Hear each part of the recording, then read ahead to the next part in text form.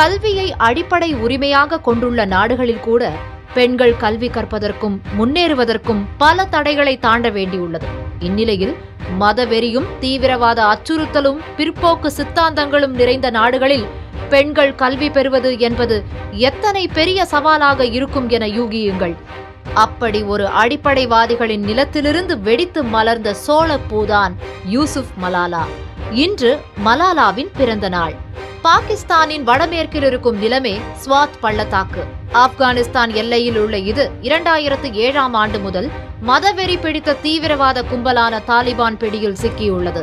இவர்களை கட்டுப்படுத்த பாகிஸ்தான் அரசாங்கம் எடுக்கும் எல்லா முயற்சிகளும் தோல்வியில் முடிந்தன. அங்கு பெண்களின் தார்மீக உரிமைகள் பறிக்கப்பட்டன. தனது கணவன் மற்றும் சகோதரர்கள் தவிர வேறு எவருடன் பெண்கள் பொது இடங்களுக்கு செல்லக்கூடாது என தடை விதிக்கப்பட்டது. பள்ளிக்கூடம் செல்ல பெண்களுக்கு உரிமை மறுக்கப்பட்டதோடு ஒரே நாளில் 400 பெண்கள் பள்ளிகளும் இழுத்து மூடப்பட்டன. இவை அனைத்தையும் செய்தது தாலிபான் தீவிரவாத அமைப்பு. அப்போது 12 வயதே ஆன மலாலா எனும் பள்ளி சிறுமி BBC உருது இணையதள வலைப்பூவில் தாலிபான்களின் அராஜகம் பற்றி எழுத துவங்கினாள். குல் மக்காய், அதாவது சோளப்பூ என்ற புனைப்பெயரில் 2009இல் அவள் எழுத துவங்கிய போது தோளில் தட்டி உற்சாகப்படுத்தியவர் மலாலாவின் தந்தை யூசுப்சாய்.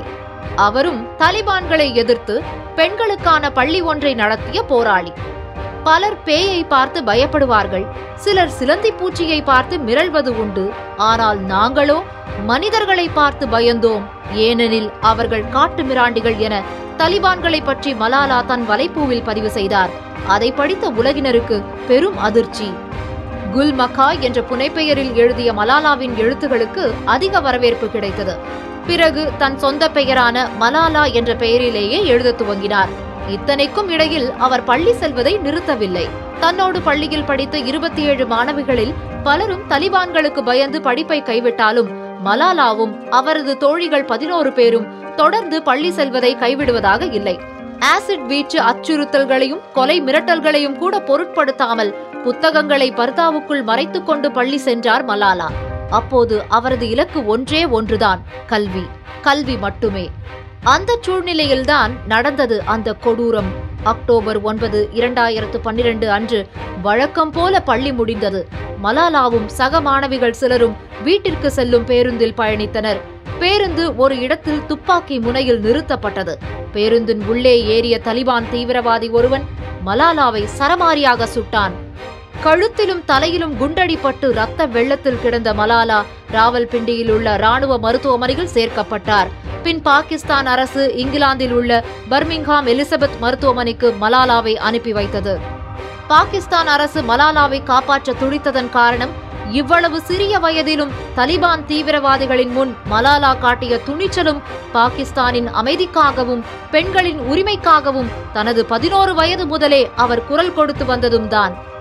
இங்கிலாந்தில் கொடுக்கப்பட்ட தீவிர சிகிச்சைக்கு பிறகு பீனிக்ஸ் பறவையாக எழுந்து பறந்தார் குல் மக்காய் மலாலா. தொடர்ந்து 6 ஆண்டுகள் அவரால் பாகிஸ்தான் திரும்ப முடியவில்லை.